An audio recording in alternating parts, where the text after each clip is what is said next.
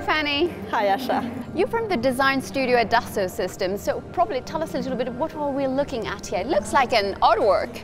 It's actually a prototype of the TAMU Chair. Patrick Jouin had a vision and he's been working on this type for a while, but what we wanted to do was to be able to work with his design team, the design studio at Dassault Systèmes, pulling in some experts for topology optimization, for instance, generative design, and using our solutions with the 3D experience platform. Really to push the boundaries of design. Pushing the boundaries of what can be done and bringing together the tools of the designers and the tools of the engineers. So what's so special about this chair?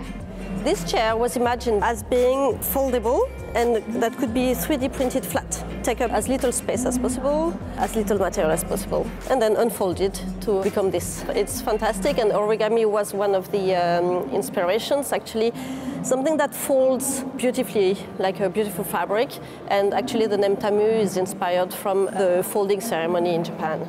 I understood that one key aspect was sustainability. Sustainability was key from the start with this project, and actually it's what the tools allow, the solutions, because with X generative design and GDE, you can really work on lots of soft aspects allowing sustainability, and material will be the next challenge.